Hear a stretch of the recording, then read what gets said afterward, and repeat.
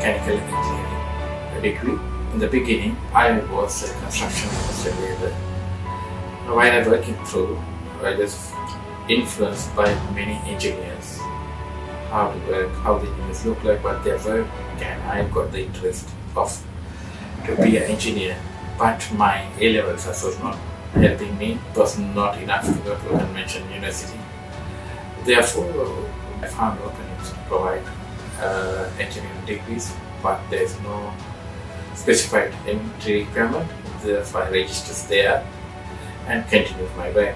University helped me to go through my education, and also it helped to adjust the day schools and the lab practices according to my job requirement as well.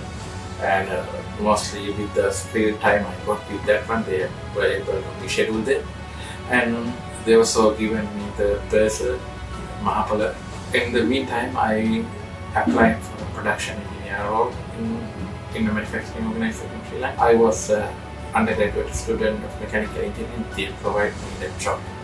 That was my first engineering experience, and I finished my engineering degree and applied for Institute of Engineers membership. I got it as an associate member. I moved to another company called Brandix and as an automation engineer after my degree, and I was looking after automation and machine improvements in Casholia cluster, which was looking after 17 different manufacturing factories.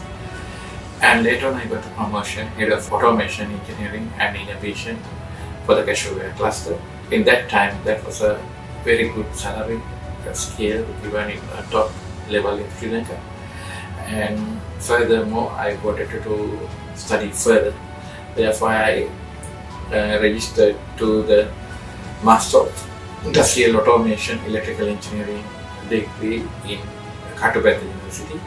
And I completed that with a good level of pass, and I was a student of the many BScHons in Sri Lankan University. Then I tried to move to New Zealand, and I applied for membership of Engineering New Zealand, and they granted me the Engineering New Zealand membership with my Open University degree in the mechanical and plant engineering discipline. I applied for the PR, and in New Zealand they given same marks given to Auckland University Mechanical Engineering degree to my Open University degree.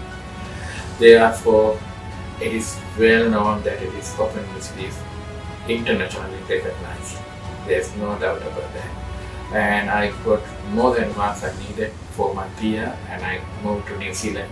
In here, I joined a steel manufacturing plant called New Zealand Steel. I was a process improvement engineer, started here, and I was promoted to process improvement and automation and process reliability engineer, and now I'm working as a senior engineer in the plant.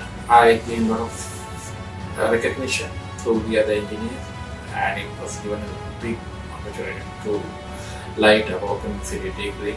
There are plenty of opportunities everywhere in the world for either kind of engineering work. Don't think twice, just go for it.